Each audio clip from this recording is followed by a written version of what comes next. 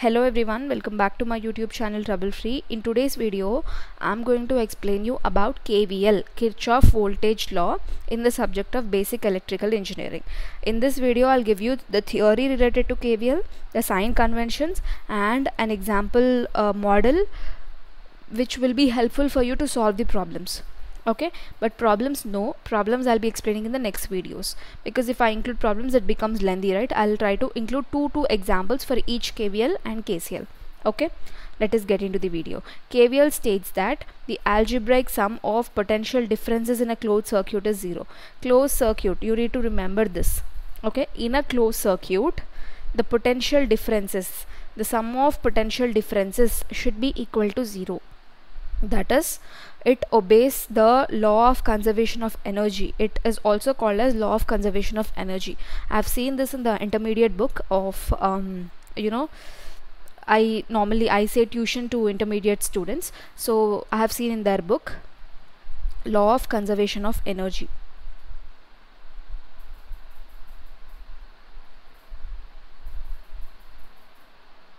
So if you want to include, you can include this point also. KCL is called as law of conservation of charge. Okay, let us discuss about that later.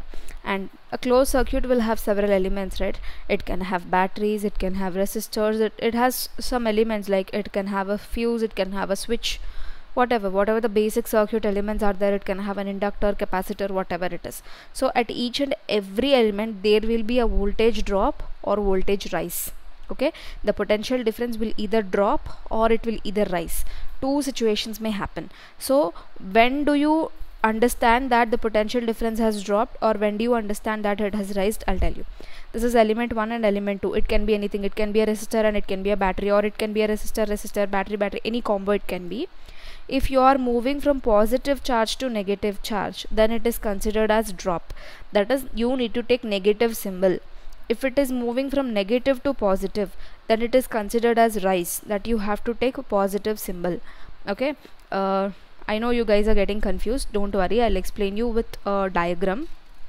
So yeah, in this diagram, just give me a second, the papers are flying. Yeah, in this is not diagram, actually it is a closed circuit. Is it open at any point of time? No, right? There is no open switch or nothing is there for this. It is a closed circuit. Okay, in this, what are the elements you have? You need to identify that first. E1, this is battery, and this is also a battery. Element 1, element 2, element 3, 4, 5. We have total 5 elements here. So in this example, let us apply KVL.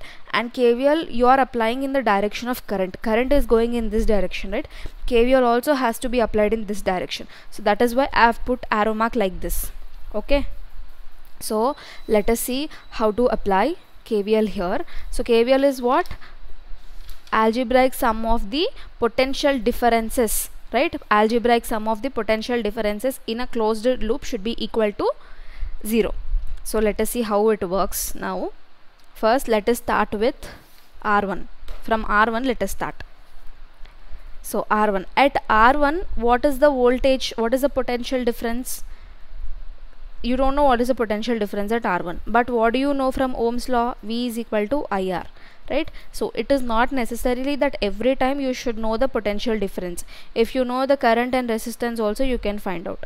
Okay, so we are going in this direction, right? So like this we are coming, like this we are coming. Okay, so from positive to negative it is going according to our direction, like it is going like this. So when we are coming like this, from positive to negative it has come. So ultimately the symbol will be negative. Okay, taking the symbol is only a big task, others will be easy for you. So now what is the current here? I. Let us take small I. R1, V is equal to IR, right? For this also same, positive to negative it is coming. So minus positive to negative, so it is negative symbol. Okay, why is it becoming blur always? Maybe because of my hand, it is focusing on my hand. IR2. Next, IR3. Why minus again? Because again from plus to minus it is going, right? And what is the current? I. See, in some cases you will have a junction here, you will have a separation here, you will have two different loops. In that case you need to calculate the equivalent current.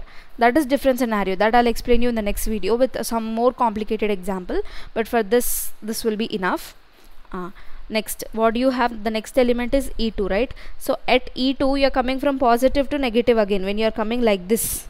Okay, so when you're coming like this, first positive then negative, right? So this will also be obviously negative sign, because when you're going from positive to negative, you need to take as negative only. When you're going from negative to positive, you have to take positive.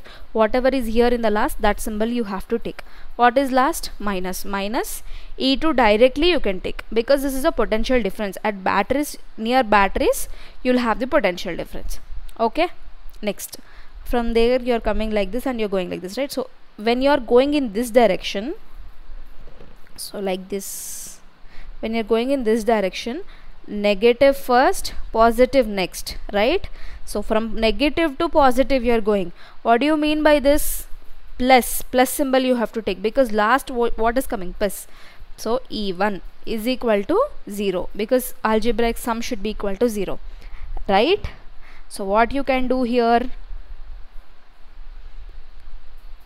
what, like minus R1, R2, R3, let us send it to that side. So it becomes minus E2 plus E1 is equal to minus minus minus. When it comes to this side, it becomes positive, right?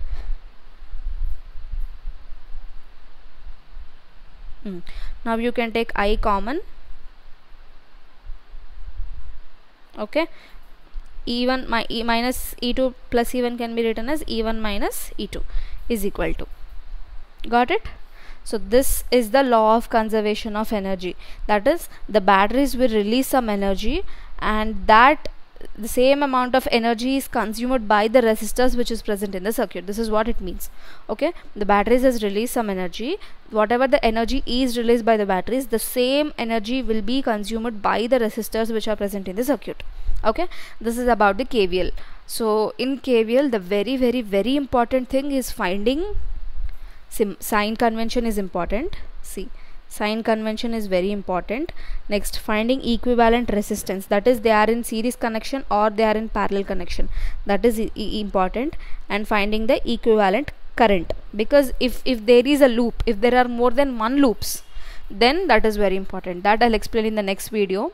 In the next video I'll take an example of KVL and I'll explain you. So this is all about this video. Thanks for watching the video till the end. If you're still having any doubts related to KVL or any other subjects, or if you are having any video recommendations, let me know in the comment section. Thanks for watching the video till the end. Let's meet up in the next coming video with another topic.